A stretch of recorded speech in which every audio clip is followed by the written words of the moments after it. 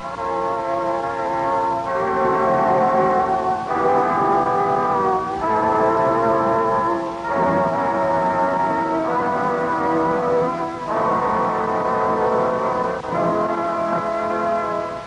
now present George Edwards in Frankenstein.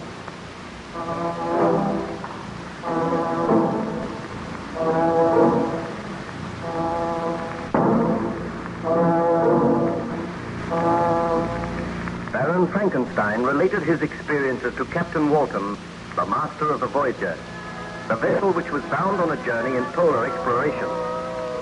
While the Voyager was icebound, Captain Walton spent much time with Baron Frankenstein, who was gradually recovering his health.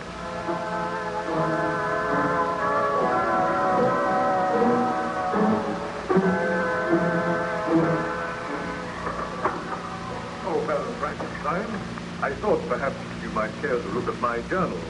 I have noted your story down very carefully. If you will leave it, I will look through it, Captain.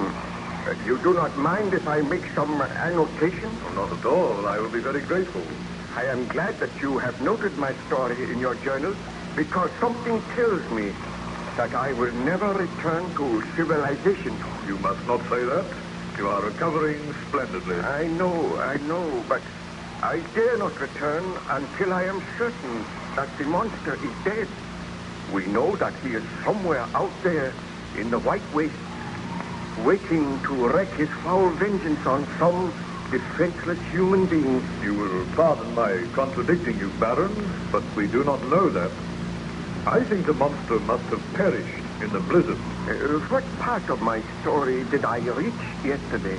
You were telling of your conversation with the monster. You met him after he had murdered the peasant, and he threatened to kill your wife unless you created a mate for him. Yes.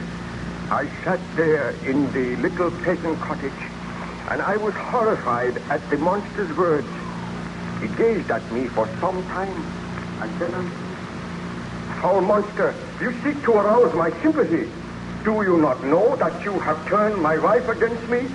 Had I but heeded her advice, you would never have lived.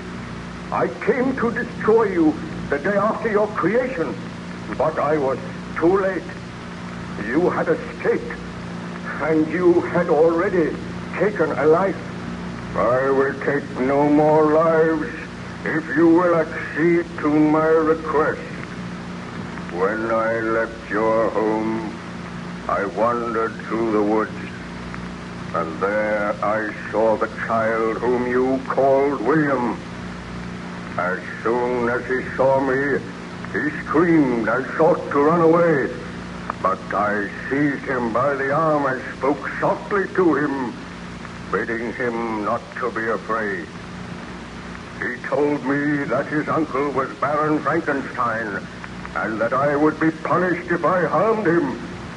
At the mention of your name, I trembled with rage, and in a fit of black rage and despair, I killed the child. Just as I shall kill all of your family unless you create for me a mate. I cannot bring myself to do such a thing. You are hideous and horrible.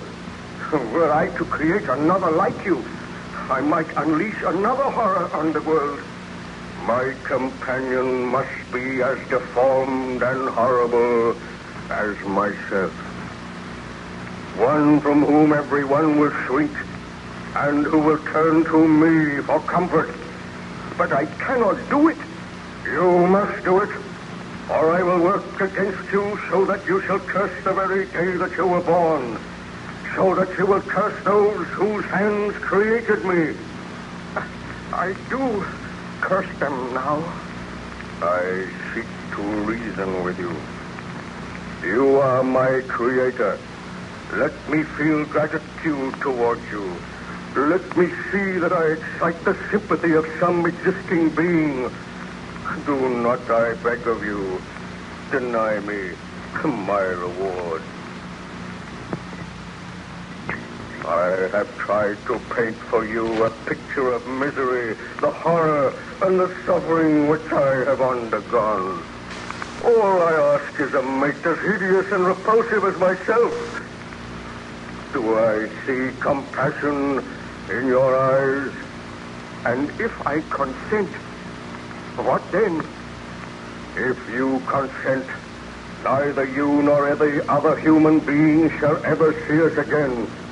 I will take my mate and go to the vast and frozen wastes of the north. Your body is deformed, and your mind is deformed. I have learned that I cannot control the mind of any creature which I create. If I create a mate for you, she will also have the desire to kill, to inflict misery on others. Oh, I dare not do it. If you refuse, I swear that all you know and love shall die as others have died. I will haunt this earth, the enemy of mankind, who are my enemies. So be it. I must consent to your demand on your solemn oath that you will take your mate into exile so that none will ever see you again. Do you swear to that? I swear by the sun and by the blue sky of heaven and by the fire of the love that burns in my heart, that if you grant my prayer, you will never behold me again. Depart to your home and commence your labors. I shall watch your progress with anxiety.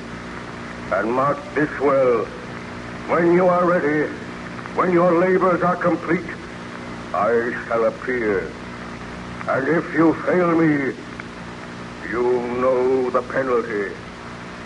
Farewell, Frankenstein. I trust that soon we shall meet again, and that the meeting shall bring happiness. But Baron Frankenstein, surely you did not accede to the monster's request? Well, after he had left the little cottage, I sat and I thought for a long time. I realized that he was a vile and horrible creature, and that he had demanded that I should create just such another creature. And my heart was heavy.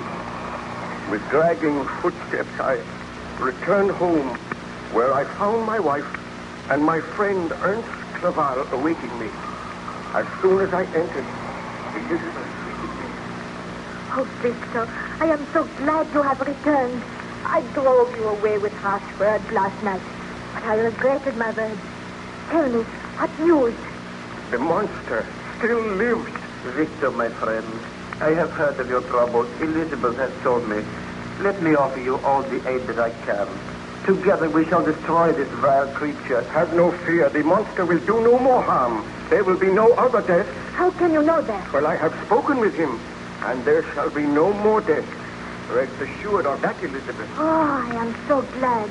But can you trust this monster? I have been greatly punished for my sins. Tell me this, Victor. Did you consent to the monster's request? Surely you did not promise to create a mate for him? Elizabeth, there is so much at stake. So much harm has been done. Victor, you cannot do it. Already there is one vile, bloodthirsty monster roaming the earth. Dare you create another? Oh, give me time to think, please. Oh, Elizabeth, he is upset. Leave him alone with me now, and I will talk with him. Oh, I am thoughtless. Poor Victor has been out all night. He needs refreshment. I will see that a meal is prepared for you, Victor. Oh, I thank you, Elizabeth. Remain here with Ernst, and we shall talk of the matter later. Victor, my poor friend, my heart is heavy for you. What can I do to help you? Oh, help me, Ernst. I must grant the monster's demand. I tried to kill him. My shot wounded him, but he did not die. And before I could fire again, he took the gun from me. Did you promise to create a mate for him? I did, but my work shall not be done here. I will travel to some lonely island, and there I will have to study again for many months. And there I will create a mate for the monster, which I created. You must not do it, Victor. I must do it. Oh, having created one such hideous monstrosity is a sin for which you have paid heavily. Do not create another. If I do not, your life is in danger. Elizabeth's life is in danger. I must do as the monster says. So be it. I shall accompany you, and I will help you with your work. Oh, you are kind, my friend. A friend of mine has a cottage on a little island in the Orkneys. I know that he will lend us this cottage, and you will be able to conduct your work there. But I am against it, Victor. I do not think you should do it. I must do it.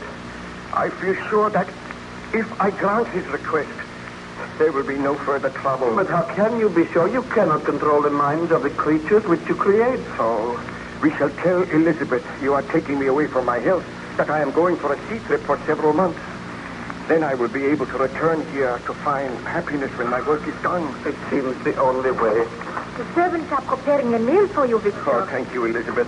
I have just been talking matters over with Ernst, and he thinks that I should go away with him for a sea trip. My health has been undermined by all this dreadful worry. And you are going away without me? No, but you will be safe here. I know that the monster will not harm you. I feel that I must go away without you this time, Elizabeth. Where are you going? We have not decided yet. But will you not trust him to my care, Elizabeth? I will, Ernst. But I want to ask you one question, Victor. Do you intend to grant the monster's demand? My dear, I am going away from here so that I will not grant the monster's demand. My laboratory and all my instruments are here. I am leaving them. I am striving to forget about the monster. You need have no fear. I know that the monster will do no further harm. What did you say to him? Well, I do not like to think of it. But I spoke with him, and he swears that he will not commit another murder. Is he not to be punished for the murders he has already committed? Oh, there is nothing we can do at present, my dear. If the burgomaster's men find the monster, they will kill him. Believe me, Elizabeth, Victor is acting for the best. Be content to leave him in my charge. I must be content. You have nothing to fear, Elizabeth. Now wait here until I return. I will recover my health. I will forget the miseries of the past. When I come back here, I swear that you and I shall never be parted again, and nothing shall ever happen to Ma. Did you eventually go to that island in the Orkneys, Baron Frankenstein? I went to the island in the Orkneys. I will tell you of my experiences if you come to me again a little later, Captain Walton. I wish to look through your journal now, and I may make several corrections. Very well, Baron Frankenstein. I will leave you alone now, but I will return later.